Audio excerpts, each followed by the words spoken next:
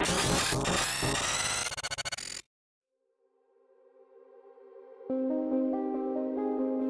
everyone, and welcome to Sasquatch Theory. In today's video, I interview a gentleman from the state of Missouri, and he has an amazing Bigfoot encounter to share with everyone. This encounter is not only exciting, but it's also very terrifying, and it will make you think twice about ever going into the woods again. This Bigfoot encounter took place in Swedenborg, Missouri, just north of the Gasconade River in Pulaski County. There has been many Bigfoot encounters reported in the Fort Leonard Wood area and all around the Gasconade River.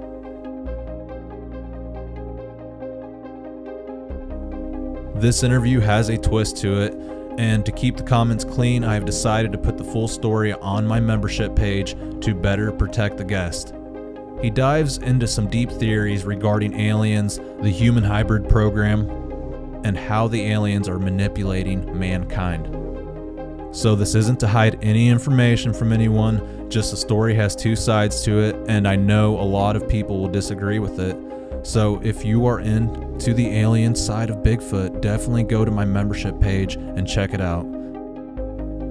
So the regular viewers, you aren't missing any of his Bigfoot encounter story, just the ending of the podcast where he talks about his theories and research regarding the topic and how it's connected to aliens.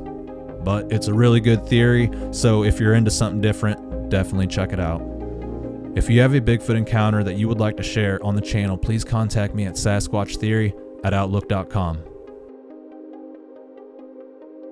Alrighty guys, let's not waste any more time and let's dive straight into Chad's Bigfoot encounter from the state of Missouri.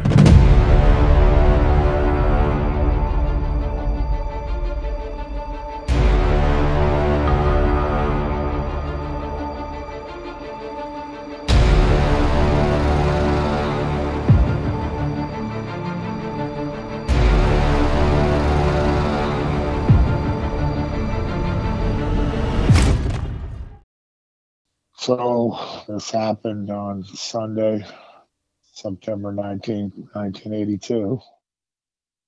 It was my birthday. So the day before this all happened, my grandfather raised championship hunting dogs. He had 40 to 60 hunting dogs at all times. And he was constantly training them and selling them, you know, because that's what you did in the 70s. You know? Mm-hmm. And he, by this point, he no longer had any dogs. But the reason why I tell you this is because my grandfather was a professional hunter. He grew up in the woods in the 20s with 6 other brothers and 4 other sisters. And, you know, he was just a guy of the woods, especially in Missouri. The day before, on the Saturday before, where we take off down out the driveway and down the dirt road and get up to T Road. Do you know where T Highway is in Pulaski County? No, I don't.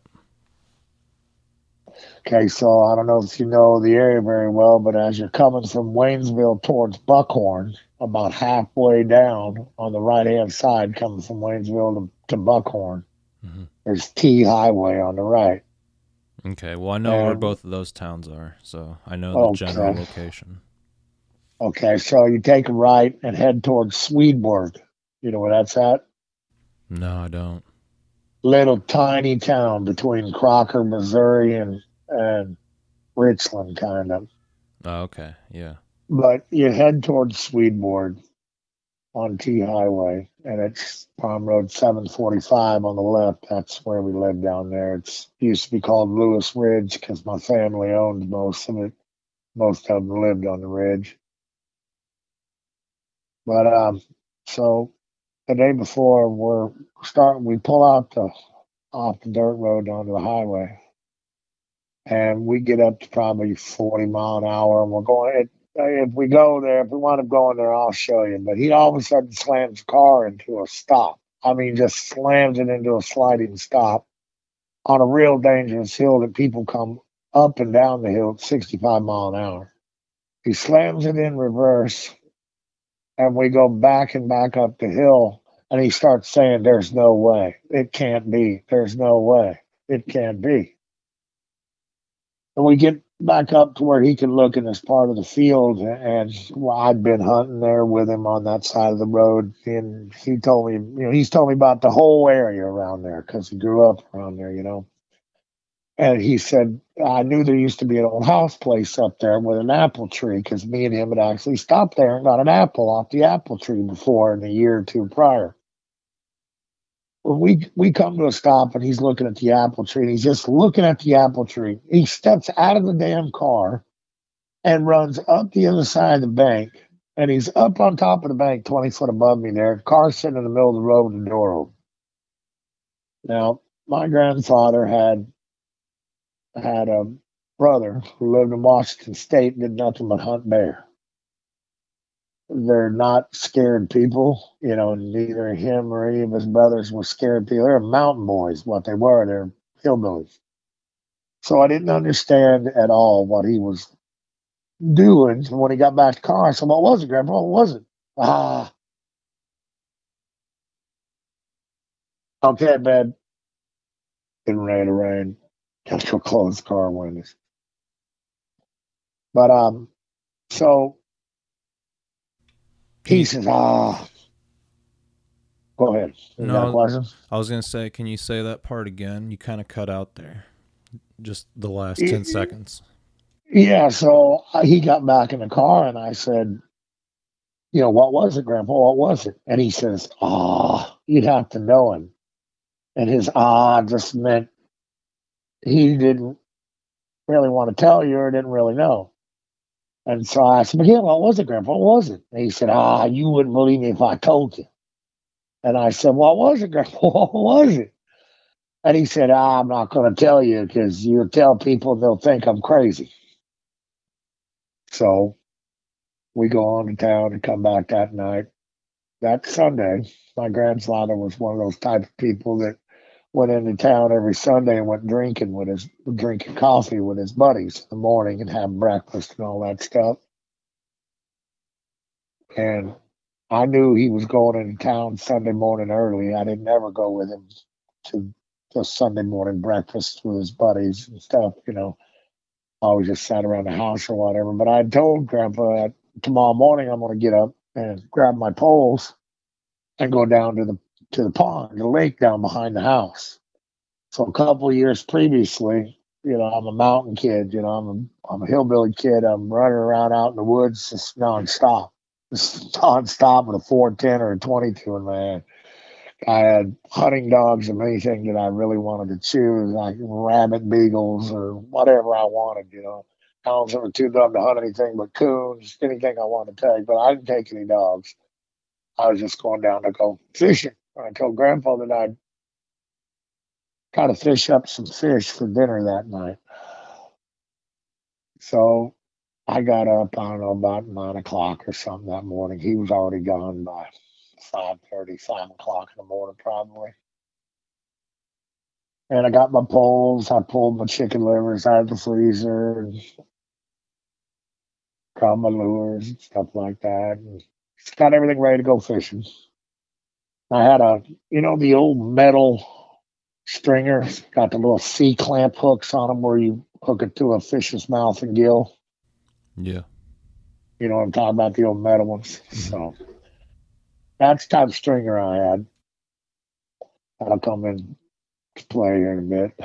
Anyway, I took off down over the hill behind the house, stepped over to his property fence and into the creek bed. I always ran the creek bed once I got down to the bottom of the hill because it was still September, but at the time there was still quite a bit of greenery on.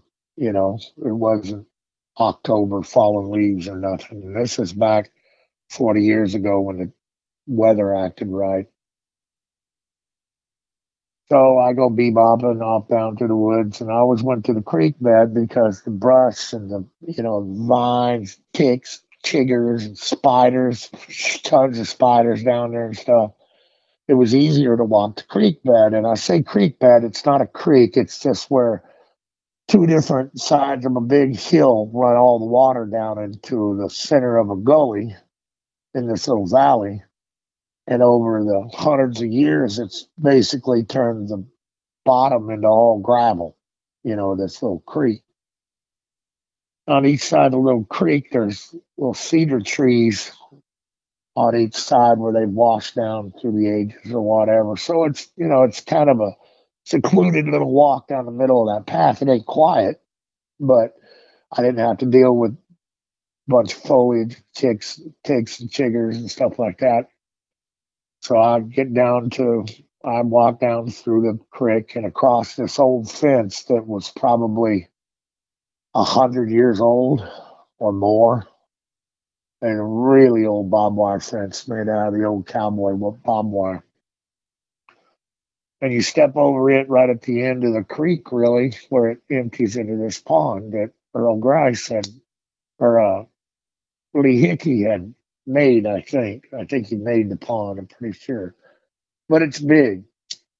It's like probably 150 yards across and then 100 wide. It's kind of teardrop shaped with the top of the teardrop headed into the creek or up that, from that creek area where all the water would rush down into it. And I get down there about 11:30, something like that. I think about 11:30. And started fishing, put 2 fishing poles in the water for cats, and started using my flipping rod. And I sat there for probably an hour and a half, flipping my flipping rod, catching little smallies and small largemouth, none of them really to keep, but I'd caught 4 different catfish that were probably over 4 pounds each or something, 5 pounds. There's a flathead that probably went 6. But I had 4 decent sized catfish on my stringer stuck on the side of the bank there.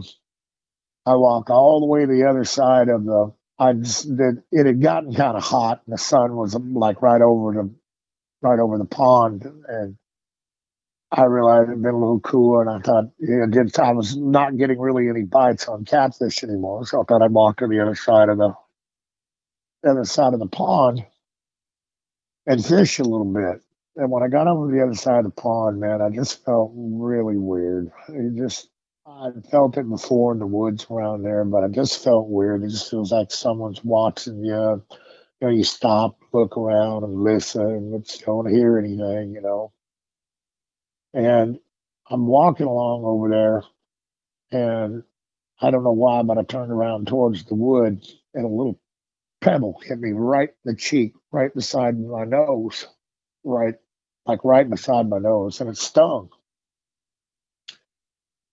That was the first weird thing that happened, but you tell yourself a lot of stories as to what things are out there or not, or what happened, and I'd convinced myself that what had happened is that a tornado had come through or high wind and lodged a rock up in the tree, and it was kind of a windy day. I thought, well, maybe this rock come out of a tree and hit me in the face. Well, it wasn't a wind, I'm sure of that. So I get back over the other side of the pond, and it's probably 1:30, 2 o'clock. I had a watch on at the time, but I didn't look at my watch during this little area of time at all. And I'm sitting there, and I know that the Hickeys come home about 1 o'clock to 2:30 or so from church, and I don't want to be seen by them, although they don't mind that I'm down there. We've already talked to the Hickeys, but I go down there all the time. I would go down there every day of the week, sometimes for weeks at a time, and go down there and just fish and fish and fish and fish and fish. And I heard something. So so the lake is kind of got 3 hills on each side, with one big hill that at the time was pretty much cleared of trees and was just kind of a field going up over the top of the hill. And I heard You know, when someone runs down a hill, like you're running down the hill, your feet make that clop, clop, clop, clop, clop, because you're trying not to go too fast, but you're going down the hill. Mm-hmm. Yeah. So I absolutely heard that square behind me. And I instantly thought, oh, shit. You know, Lee Hickey's coming down the hill out, you know, to get after me or something, you know. And I turned around and looked up the hill, and the sun was right kind of over the top of the hill, shining right behind whoever or whatever this was. And I said, Lee, I was just getting ready to leave. And I was just getting ready to leave. I'd already had my stringer pulled up, and I had my poles all gathered, and I had those old you know, you can buy them in the store for like $5, those fillet knives that look like they got an Indian leather case and a wood handle and a real sharp bent blade. Mm-hmm. Yeah. So I had one of those with me. And I turned around to say that to him, and it's like I could see him coming down the hill, or the shape of him coming down the hill. I didn't pay attention to how big it was or whether or not I could see him real well, because the sun was right square in my eyes over his shoulder, or what I thought was him. And so I turned back to my equipment and I grab it up and I'm saying, Lee, I was just getting ready to leave, you know. And then when I turn back around, there's nothing there. There's literally nothing there. So I kind of stepped towards the side of the hill, which would be over the hill towards this property, and I don't see anything. So I wasn't real sure whether or not I'd even seen what I saw. You know, I knew I heard what I heard, but I wasn't, you know, I didn't necessarily see Lee because the sun was behind him and it glared me in the face, and I immediately turned around to grab my stuff, and I was just going to stand up and talk to him. When I stood up, there's nothing there, and I got the ickiest, shittiest feeling you just had a real icky, shitty feeling, and it just made me bolt. So I just took off running like hell beside the pond towards the tree line. And I think it waited until I got right close to the tree line because I heard it, you, and I turned and looked just as I got towards the fence, and this solid black son of a bitch, probably, I don't know, 8.5, 9 foot tall. It was huge. It probably weighed, if it weighed a half an ounce, it weighed 700 pounds or more. It had a solid black face, and I mean solid black. But its face kind of reflected the sun a little bit. Way I always tell people skin look is it looked like the skin on a cow's nose. You know, it looked like hide still, maybe, but it was that smooth, kind of shiny skin on a cow's nose, but it was his whole face. I didn't see him at any time that he chased me. I didn't see him to have a cone head either. He was just black monkey monster. Hair on his chest had a little brown and red as he would move. I'm sure that's just because it was thinner on his chest and abdomen and stuff like that. But he was solid fucking black. As black as he could be. So when I saw him, of course, you know, I freaked out, you know, 13-year-old kid.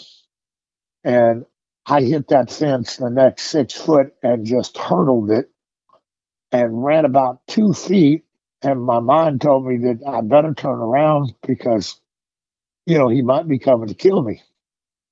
So I hopped over the fence, went about 2 feet, turned to look over my left shoulder, and that son of a bitch made it all the way from over the edge of the hill where Lee Hickey's house was going down towards his house. And he'd crossed probably, it's been many years, but I'm going to say he crossed 100 yards in 2 seconds. Like, I don't know, it was fast. And he was at the edge of the tree line to my left at about 50, 60 yards. And all of a sudden I heard something to my right. And it was like a, you know, like that, like the way a woman might gasp for breath or something when she's startled or something. And when I turned to my right, there was a goddamn female about 4.5, 5 foot tall, and she was red brown all the way through her color, all the way through her color. And her eyes were solid black, and her eyes were so wide that I could have put my entire hand between her damn eyeballs. So she looked kind of Down syndrome, but at the same time, she was a damn hairy monster thing, But she had a little one in her left hand standing there that was about 3 foot tall or something. And she kind of pushed it back behind her. And about that exact second, the male back to my left, he hollered again. And I could see he was looking through the woods at me and had a stick in his hand. And when I met eyes with him, he threw that stick right at me just as accurate as he could. It was probably a foot long and 3 inches round. And he threw it at me, and I literally turned my head because he threw it right square at me and it hit me in the left arm. And in my left hand, I'm carrying my stringer full of fish, full 5, 6 fish on it. I don't remember exactly how many I had now. I think I had 4. And I had my poles in that hand also, holding them around and holding my stringer. And in my right hand, I had my tackle box and that knife. And I freaked out and just started running down through that thing just as fast as I could, because I had never, I'd grown up in Washington State off and on, so I'd heard about Bigfoot, but it didn't cross my mind that that's exactly what this was at the time, because I was just afraid it was going to eat me or something. I thought it might be a gorilla that was loose or something, Like, I really didn't know, just a kid. And I'd been all over the woods, never seen anything like this, man. And I'd seen a black panther at 12 in Missouri on Fort Leonard Wood. I'd probably killed 35, 40 deer by the time I was 13. I'd hunted with dogs of all different kinds, coyotes, foxes, rabbits, everything. So I'm just freaking out, and I'm running down the creek, and I got to thinking, so you couldn't really see to the right because there was just a wall of foliage now. And off to the left, I could see between the cedars and out through the trees, and it was still following me, watching me. And it would run when I would run and stop when I would stop. And I think about the second time I stopped, he threw another big piece of log at me, about 2 foot long or something. And by this time, I'm pretty much freaking out. I think I'd probably pissed my pants by this time. And took off running again. And it's run along beside me the whole time, and it's hollering. It hollered like 4 times. But the first time was when it hollered at me when it came back up over the hill, and it sounded like an angry holler. And the other 3, looking back on it, the other 3 kind of seemed like they were, I don't know, informing that female or others of where they were at or where I was at or where I was going. And I made that probably 100-yard dash down to the creek bed. And I knew when I come to the end of the creek bed, there was going to be a short area where I was going to come out by the fence. And of course, the fence is clear basically on each side of the fence for a couple of feet. And it just I thought I was going to die right there. I thought that's where I die. It's just going to meet me at the top of the creek. It's just going to pull my arms off and kill me or something. And as I got up there, I could tell it was closer. It was probably 35 yards, 30 yards away, but it was right there at the front of this dry creek start with me. And I turned and looked to the right just to make sure I wasn't being flanked by something. I'm going to be killed by it. And this time he threw a stick about 1.5 feet long by about 5 inches long, and he threw it super hard. Like he threw it hard. And it hit me right between my elbow and my shoulder, and it hit me right on the bone. Left a bruise for like 3 weeks, but it took like 3 weeks for it to go away totally. But he hit me right in the arm with it. This is where you're probably not going to like my story. So he hit me in the arm with it. I dropped my poles and stringer of fish, and I instantly reached down to grab my poles back, and it either said aloud or it said in my head, and I don't know which, and I've had plenty of nightmares that never told me which it was, but it said in my head, fish, like it was clear as day, fish. And that was it, man. I didn't even pick up my stringer. I just turned and started running as fast as I could up the hill. And I could tell that it wasn't following me up the hill, because it wasn't breaking brush and snapping brush and shit like it was. It was running along beside me. And I never saw the female or the little one again. And I think back now that had he known I was that close to him, he might have just went out there and snapped my neck. I don't know, but I think he'd been a lot madder if he'd known I was right there by his sister or girlfriend or whatever the hell it was. But so I run about 40, 50 yards up the hill. It's about 100 yards total up the hill to get to my grandfather's trailer. I ran about 40 yards up the hill, and I turned around and looked back. And this son of a bitch is sitting in one of the biggest cedars down there, and it's looking right at me. And all of a sudden, a red orb, about the size of a marble, maybe, and a white orb, maybe the size of a ping pong ball or baseball or something. And they both just popped into existence above his head. And the red orb was right above his head. The white one was a little above the red orb. But it looked at me, and I swear to God, it smiled. And it disappeared. It just fucking disappeared right there in the cedar tree, and it was standing kind of in the cedar tree. And the cedar tree wasn't displaced. Like the cedar tree wasn't breaking because this giant bodied thing was standing in it. It was almost like he was standing in the middle of it and it wasn't bothering it. And like say, and then that's it. And that was just maybe 2 seconds. I turn around and I catch the orbs above his head, and then he just fucking disappears like a fart in the wind. I turned around and kept running up the hill, come around the backside of the trailer to try and see if my uncle or anybody's home, and there wasn't nobody home yet. My grandfather wasn't home yet. I ran in the trailer, went back to my grandfather's room, and grabbed an 1100, and then they're always sitting there loaded.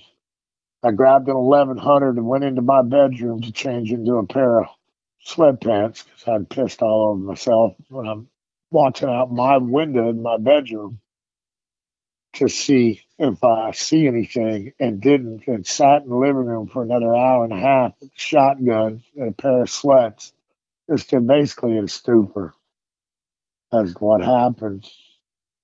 And my grandfather come home, and I told him that I'd been chased out of the woods by Bigfoot. And he looked at me real strange at first, and he said, "Oh, hell, you didn't see no Bigfoot." And I said, "Grandpa, I got chased by the goddamn thing, and I saw a little female and a little one, too. And I was right behind the house." "Oh, hell, you didn't see that." And I said, "Well, I did see it, Grandpa, and I'm not ever going back in the woods ever again." And he said, "Well, you don't need to tell that story on yourself, or people will think you're crazy." Well, that's the same damn thing he said the day before, when he had to crawl out of the car in a dangerous area to get up on top of a hill where an apple tree was at. But he said, "You'd never believe me." So the only other thing I have past that is a year and a half later, I think I had one staring in my window, maybe the same one. And the trailer was way up on blocks. Like this thing would have had to have been, shit, 10 feet tall at least. Like 10 feet tall would have had to been to look in my bedroom window at least. And, but I started to go back in the woods 2 days later. And about halfway down that hill, about where I was standing, my grandfather had cut a couple of trees because he just wanted them gone. They're beside the cesspool and stuff, and he just wanted them gone. And sitting shoved into one of those stumps is one of the fucking stringer metal C clamps had been pulled out and straightened and then shoved into this fucking tree stump about 3 inches. And you could tell it wasn't beat in with a hammer. There was no marks on the wood on top or nothing where, it'd been beat in. It literally just been shoved in by this thing's hand. But there was no fish on it or nothing. All the fish were gone, but my stringer sitting there shoved into that cut stomp, Yeah. And it wrecked me. It changed my whole life.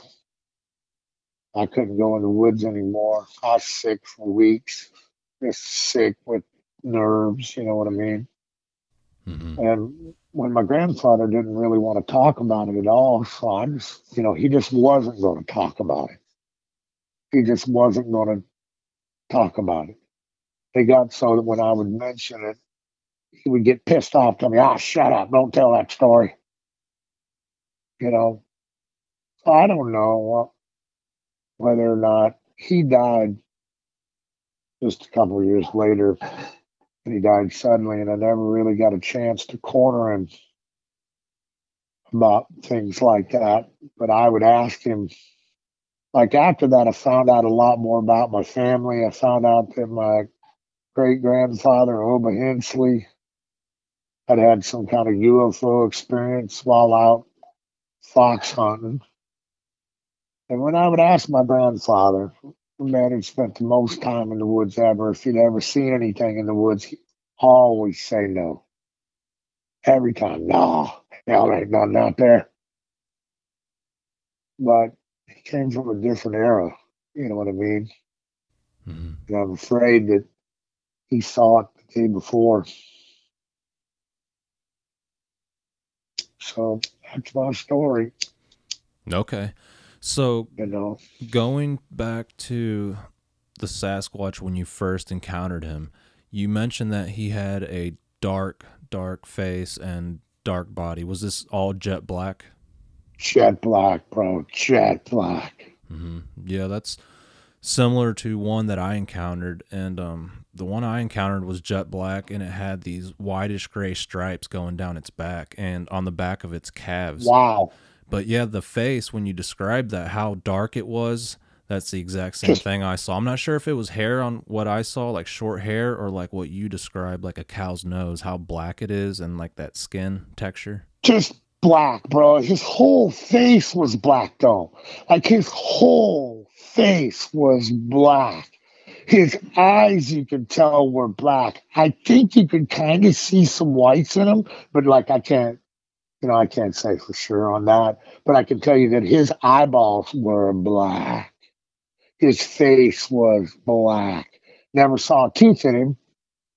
I never saw a tooth. Never saw any teeth. I saw him yelling at me, but I wasn't paying any attention to his teeth. I was paying attention on whether or not he was trying to make a beeline at me. It wrecked me. I haven't been in the woods really since. And I grew up in the woods, and my hands are just shaking right now. Yeah, it's just shaking my heart pounding. No, I understand. Take your time if you need to. When Well, the orb showed up above him, is that when he disappeared? yeah, yeah. At first went red, white, boom, boom. It just appeared, bang, bang. Because when I first turned around, he's just standing there, and he's only like head out of the cedar tree, maybe a little bit of his left shoulder because he's actually pointing towards. He's facing the same direction he was when he threw the last log at me and knocked all the shit out of my hand.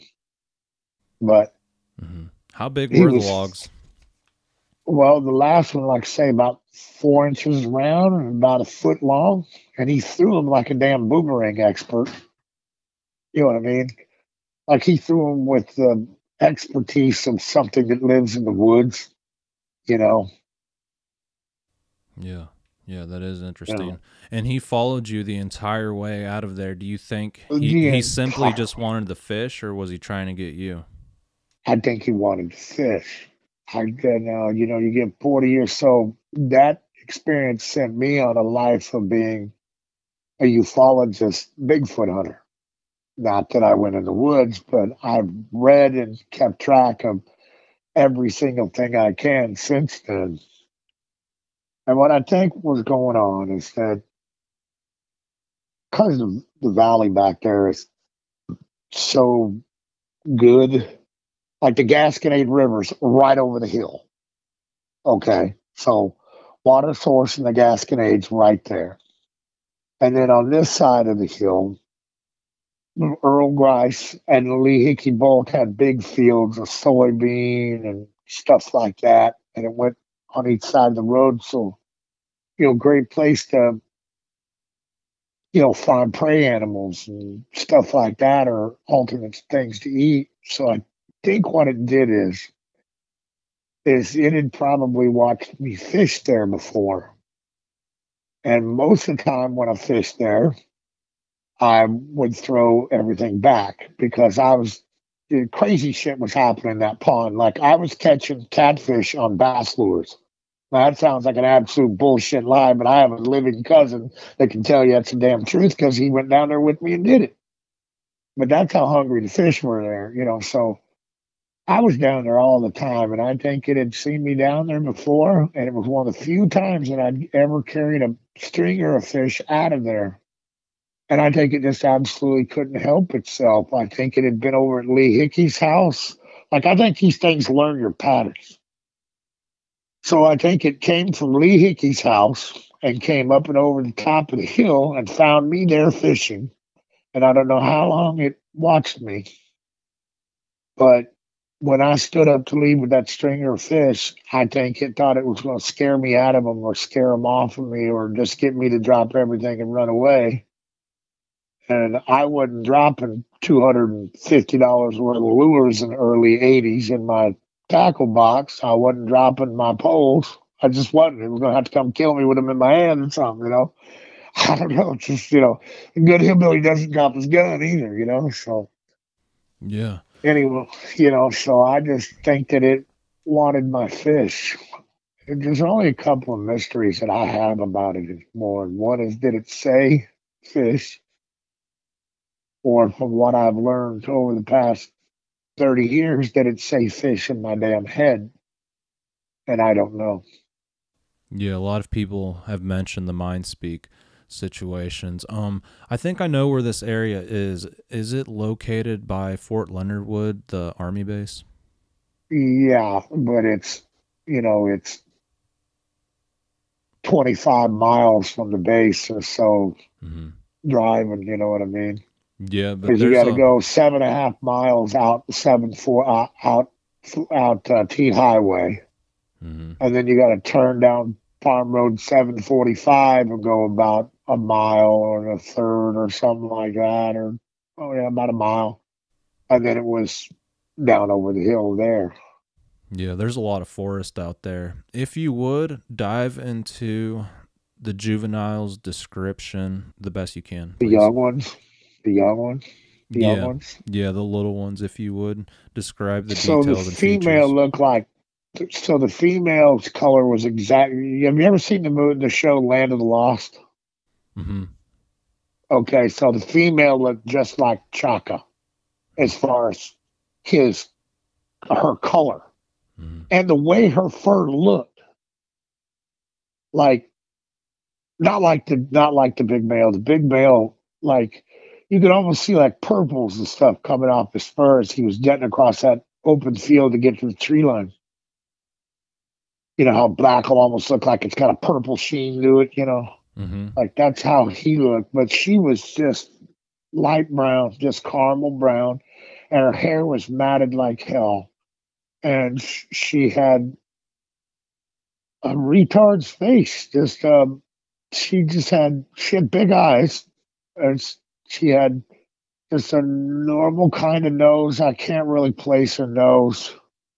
Her mouth looked normal. I don't remember anything being abnormal about her mouth, but her eyes were black too, and they were so wide. They were so wide. Her eyes looked like they were literally on, like the furthest outside edges that her eyes could be, but still looking forward.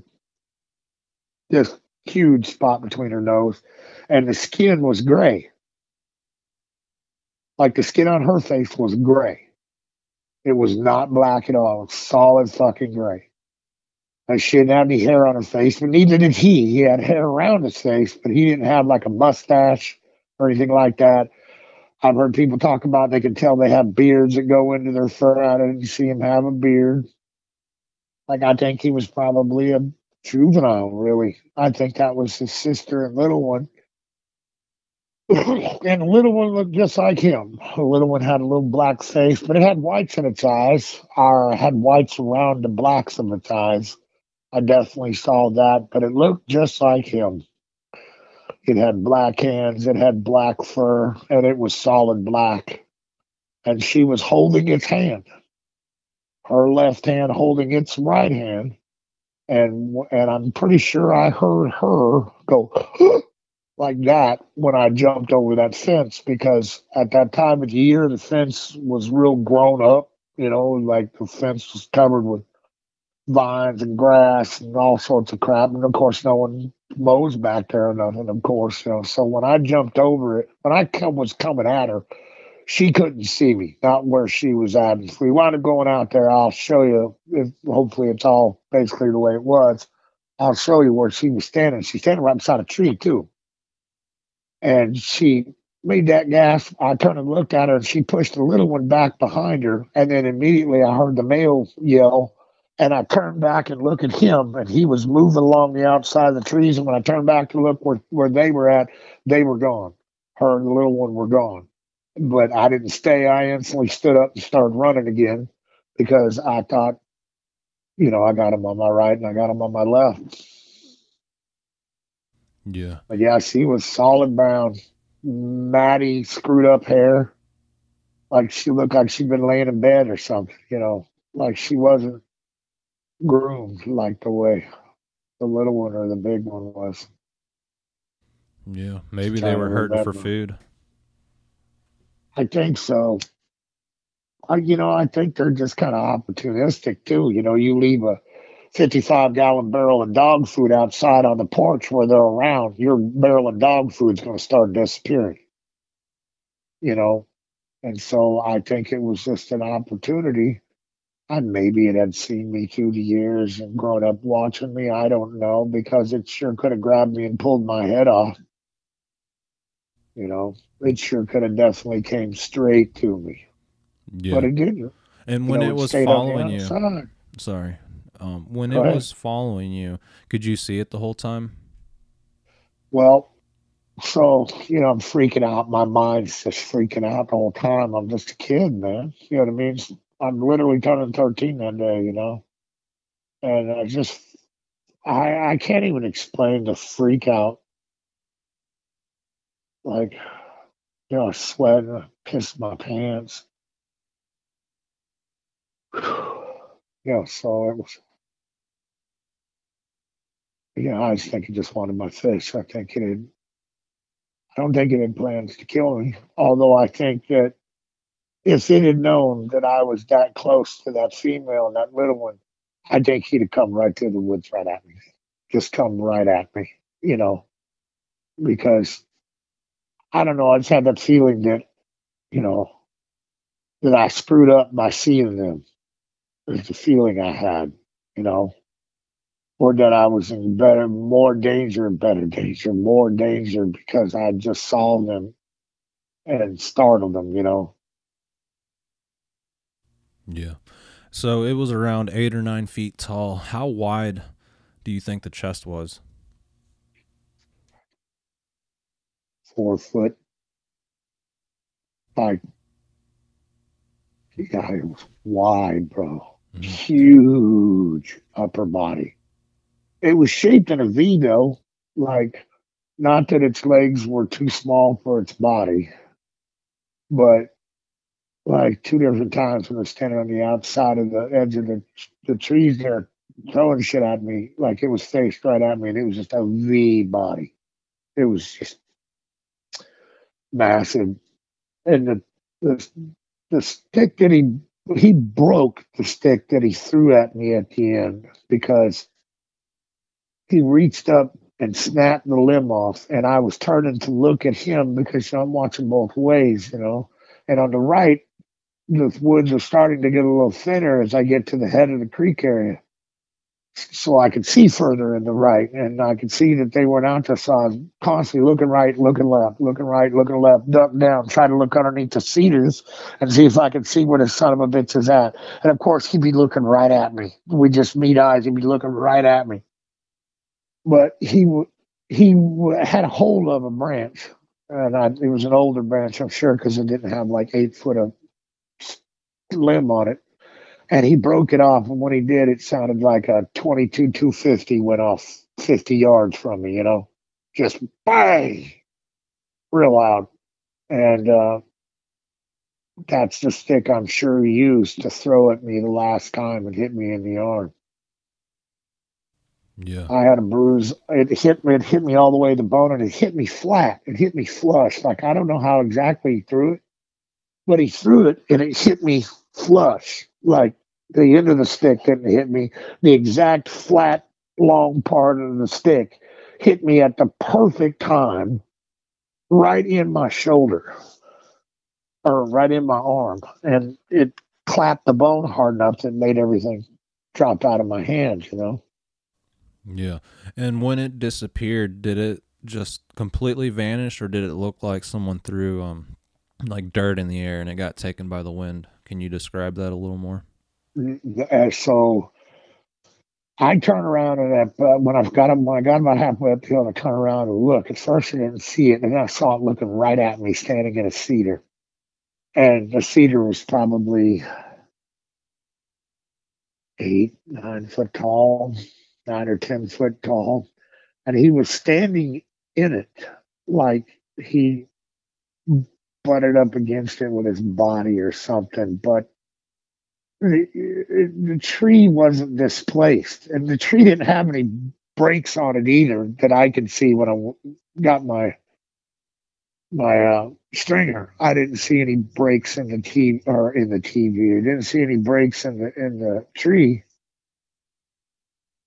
Yeah, so I don't know, but he's just looking right at me. He's looking up over his left shoulder, and I swear to God, he kind of had a smirk in his face. I didn't want to tell you that, but I swear to God, he did, dude. He had a smirk in his face, like, ha ha. Not like I'll get you, but more like, ha ha, or wasn't that fun, or I had a blast chasing you and terrorizing you. You could tell it had like joy on its face. And then a little red orb just appeared out of nowhere. It didn't fly up. It didn't come sailing from above. It just poof into existence. And it came into existence right above us, 2 or 3 inches above his head. His head didn't move at this point. And it poof came into existence. And then instantly, right behind that, a white one came into existence, just a little bit bigger, a little bit above, and a little bit behind this one. But they're both right above his head. And he just literally just disappeared. Like, it wasn't even like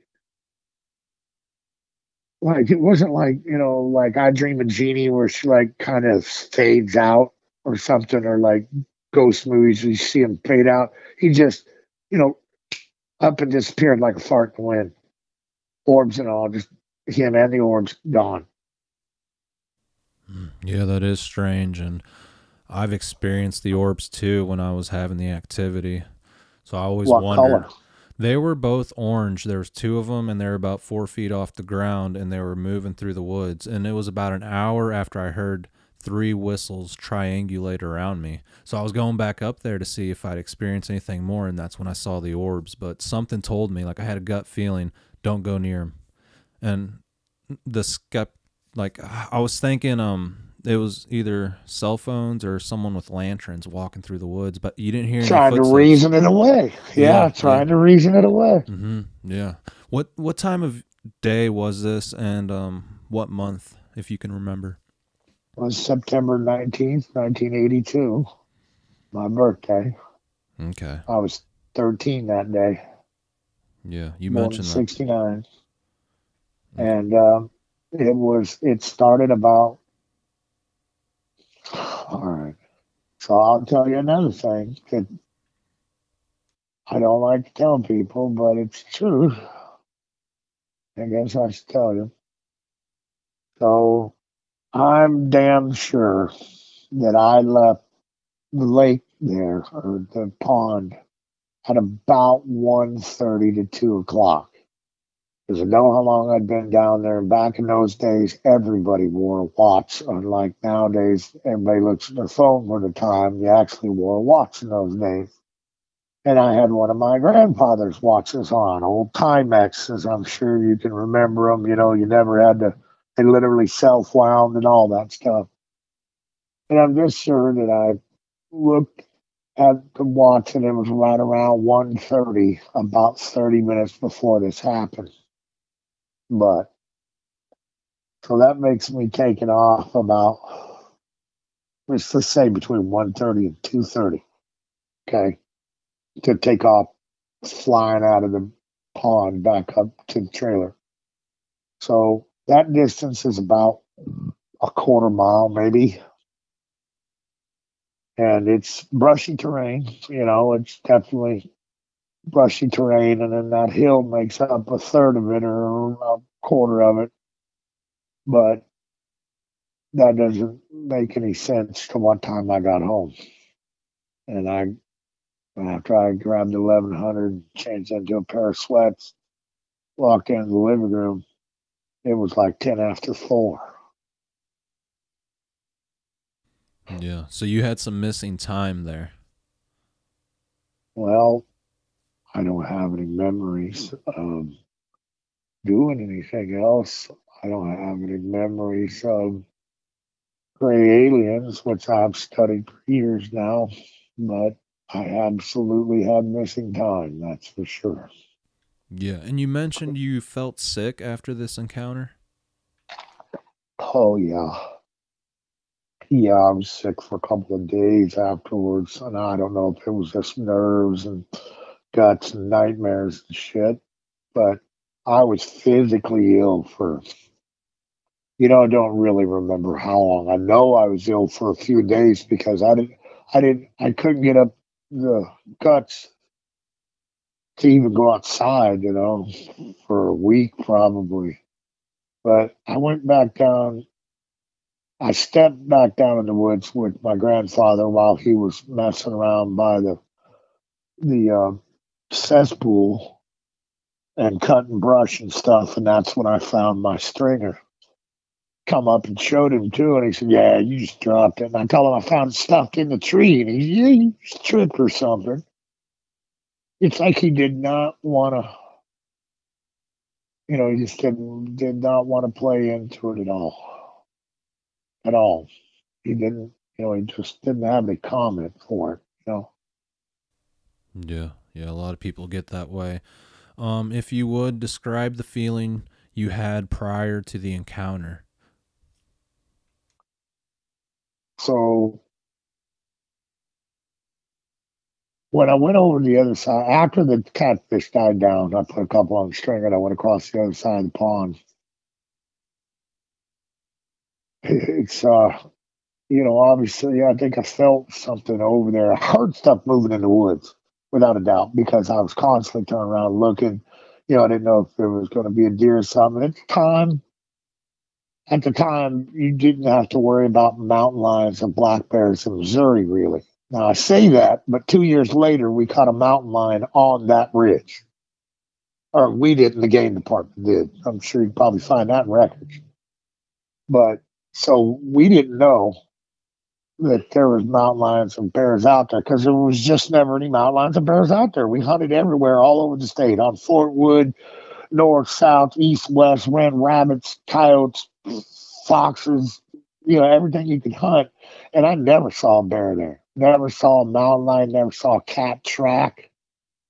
Um, saw a bobcat a couple of times there, but not a big cat.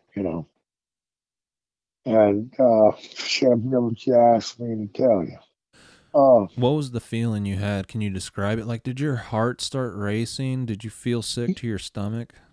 Well, I didn't feel well. So when I was on the other side and I kept hearing whatever it was behind me, my heart did kind of race a little bit, because I didn't know what it was. Didn't know if it was Lee Hickey. Although I had permission, I didn't like to get caught by Lee Hickey because that's another day he knows I'm down there. And I fish there every day. So I took fish out of there all the time. And I was just worried about him telling me that I couldn't come back. So I would always try to avoid him or his family if I could. Now, me and my uncle were down there fishing. I'd always stay because he personally knew Lee Hickey, you know. So I never ran when he was down there. But when I was on the other side of the lake, I'm hearing stuff behind me. And, now I don't remember what it was. I don't remember whether it was sticks breaking or something because that would have made no sense to me. I didn't have any reference to understand stick breaks or knocks. Now, that being said, I've had pebbles thrown at me a few times in the woods that I realize now. And I've had knocks and I've had whistles or grunts. But one of the weirdest things that ever happened to me there, and it's just a little bit of nothing, but it screwed with me, is I was going down over the back side of the hill, headed down to the pond, and I think I had a 22 in my hand. Like I say, these are all things I had to dig up from my past before that to see if they made sense to this at all. But I'm just past basically where the stringer was stuck in the stop, and it was like it was as if I had walked up on a deer that was laying down, and it was like right on the other side of some shrubs or something, and I didn't see it, and it jumped up and shagged ass. Well, the problem is that there was no there was no place to be a blind there in front of me. There was no place for it to hide. And something right in front of me, and I mean right in front of me somewhere, just bursted like it took off running like hell with the leaves, just like, and it startled me so much that I fell backwards on my hands with the gun in my hand, kind of like, you do like a reverse crab, like you do a crab walk. So I fell backwards from the sound, and I'm instantly watching, don't see leaves peeling up, don't see branches parting, don't nothing. I mean, absolutely nothing. And I sat there looking under the brush and looking around for 2 or 3 minutes, trying to figure out what the hell I had just walked up on. Never did see a thing. When I was 18 and went to the military, called back that same year, and I'm talking to my grandfather. My grandfather says, "We got something screaming outside out here behind the house." I said, "What?" And he said, "Yep, we got something behind the house just screaming and carrying on." And he said, "Here, talk to your uncle." And my uncle gets on the phone, and I said, "Well, what's going on behind the house?" He said, "Hell, I don't know what it is." He said, "But it just screams and hollers and carries on behind the house." And he said, "It's done it all night for the last week, for the last like 4 or 5 days." And all I could think was, is that was probably one of them back there. Yeah, yeah, it sounds like it. So you started connecting the dots after Yeah, you had your encounter. You started thinking back about different incidents that you've had and heard, and later on you've had things happen too, right? I've had nothing else happen to me in my life. Okay. I've stayed out of the woods. I don't hallucinate on a daily basis to speak to ghosts. What about You know, UFOs? Have you ever had any UFOs visit you? I have never had a UFO encounter. I've never seen one up close. I've seen them. I've seen a couple of them in the sky. I had one respond to me one time with a laser light. Um, but I've never had a UFO like on my property or around the house or graze in the house abducting me or anything like that. But that being said, there's a couple of strange stories in my family's history.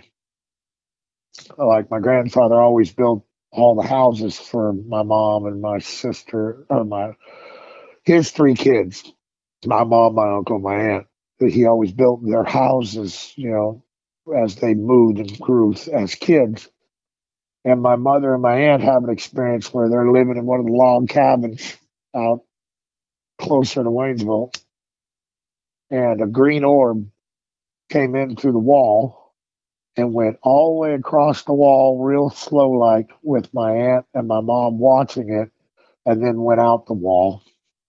At the same time, my grandmother woke up once and there were lights out the back of the house. And the only thing out the back of the house was a draw up to the top of the ridge line, just woods, no, roads, nothing, nothing. And the lights were so bright that she got up, and I sat and watched her and my uncle talk about that. I prompted them to talk about this at a Thanksgiving about 20 years ago. And my grandmother said she came out of the door. The only room in the cabin was her and my grandfather Jesse's bedroom. And she come out the bedroom, and my uncle Randy had a cot that I guess was right there, basically against their wall or whatever.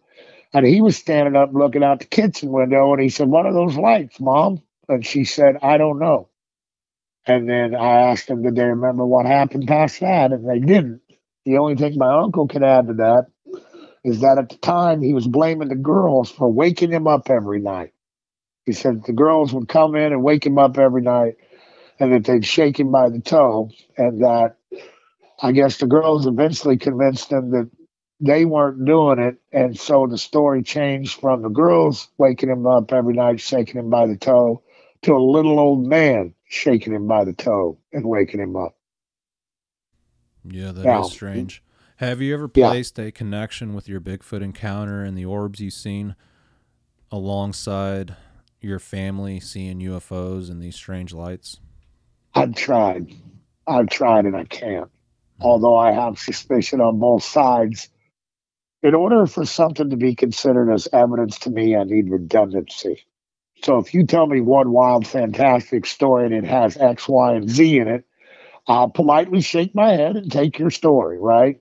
But until I get a second or third person who confirmed the strangeness of your story, I can't I can't confirm them as being real or the truth. Follow what I'm saying? Yeah. Now, You know, when this thing disappeared and you saw the orbs, do you think it had the ability to manipulate energy and matter? no, nope. Do you think it's something paranormal, like something else behind all of this, or do you think it's actual primate hominid creatures out in the woods? I'm pretty sure you're not going to like this answer because you just asked me a bingo question. So I've done nothing but ufology and Bigfoot work since I was 13. So I've been on this path for a long time. I'm 53 now. I've been doing this for 4 decades. One of the guys that I grew up with, named Jason Firth, who wound up killing himself, was an abductee friend of mine. And he would tell me all sorts of shit about being abducted, right? Never had any Bigfoot stories or anything like that, except one.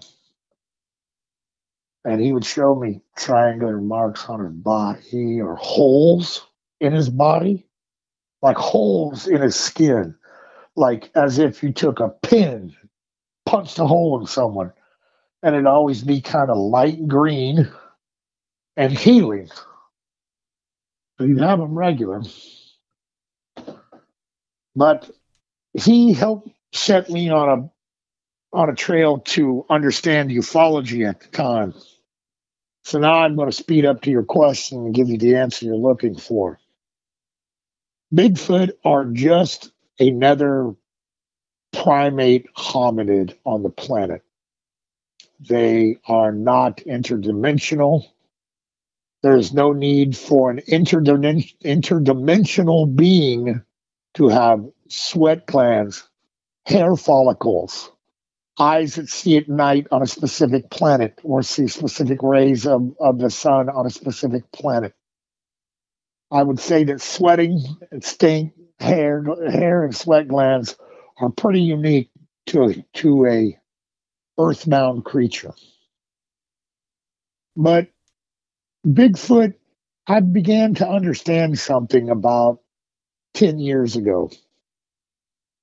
And for someone who's actually followed the trail of ufology, real ufology, abductee ufology, the only place where you find the truth, the place where all mythos has come from the truth, like the world would have no idea that aliens anally probe you if it wasn't for Whitley Strieber, because that's where it came from. That's why people know what an anal probe is.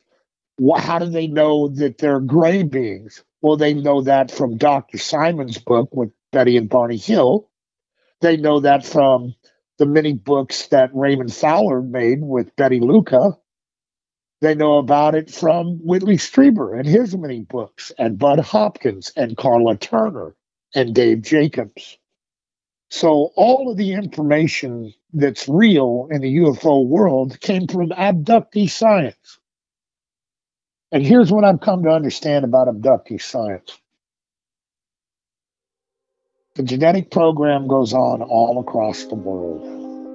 All across the world. There's nothing that stops it. There's nothing that intervenes with it.